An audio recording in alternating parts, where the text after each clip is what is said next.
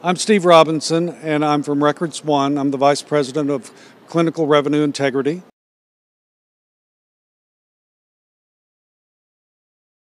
Well, HIM is a broad spectrum for me. I think that HIM, when I think of them, I also think of how we feed HIM the information that they need to be able to code. And part of that comes from clinical documentation improvement, or and how that we're identifying and being able to gather information from the physicians to make sure that we get correct and accurate and compliant documentation in the record.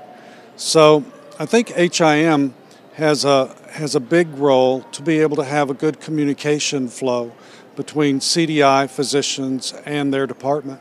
I think that is managed from top down. I think that they have to have some kind of leadership, good interim leadership and executive leadership to help facilitate that or help spur that on. So I think that HIM is really doing a good job, but they could do a great job if they embraced CDI a little bit more and a little bit more had more candid communication styles.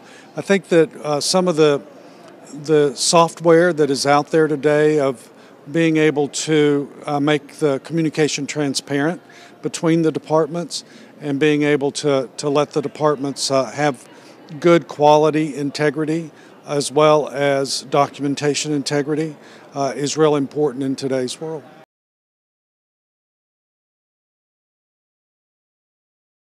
I think detail.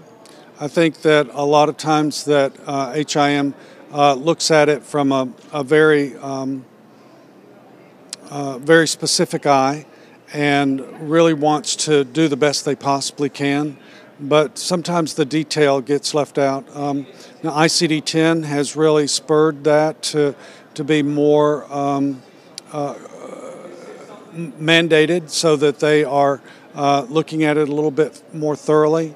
I think that, again, CDI kind of feeds that detail to the HIM department.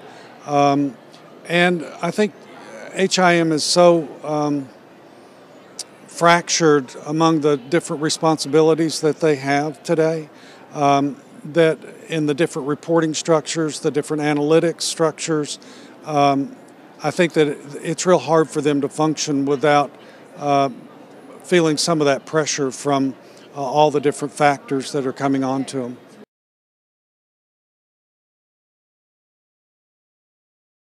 Prior to CDI, I think that there was a lot of guesswork on how a DRG, diagnostic related grouping, was being assigned. And that was kind of the impetus of CDI being formulated and a profession coming out of that. So being able to get the detail and being able to assign the DRGs correctly really facilitated CDI. I think that what they've been able to do is move from a very low-key guess themselves into a more high demand of accuracy, and even assigning the ICD-10 codes concurrently has come about.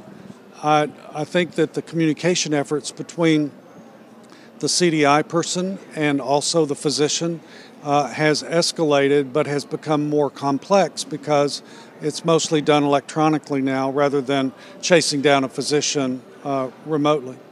So I think that there's a lot of demands on CDI. I think that being able to report analytics correctly, being able to interact with physicians more compliantly have also been a big struggles for CDI, but I think that the profession is supporting that.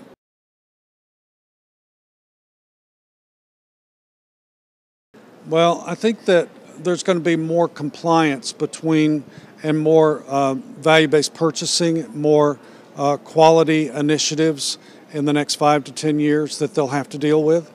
I think that the physicians will definitely be more educated in the next 5 to 10 years on the coding specificity. I think that CDI will be feeding HIM professionals. I do think that there'll be more editing by the coding staff as opposed to formulating codes themselves through CAC, NLP, and some of the natural language processing capabilities. So I think that there'll be some changes, but in the next 5 to 10 years, but then over even further out than that, I think it'll become more automated with more editing capability.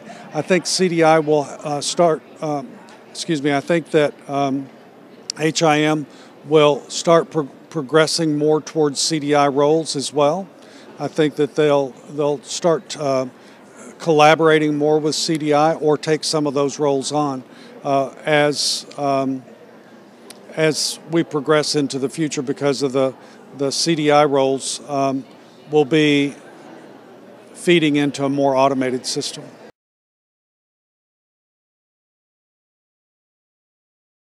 In the next 20 years, I think that there'll be, like I said earlier, a lot more automated coding. I think it'll be more perfected. I think natural language processing will help feed the data analytics a lot more. I think that it can progress even 20, 30, 40 years from now into auto data analytics, where we just speak into a microphone and be able to come out with analytics at the very end. So I think that that's all evolving. That's a pure prediction. But I think right now where we are is being able to have the capability to be more transparent between quality, CDI, coding, and make sure that we get the information in the record that can be coded appropriately.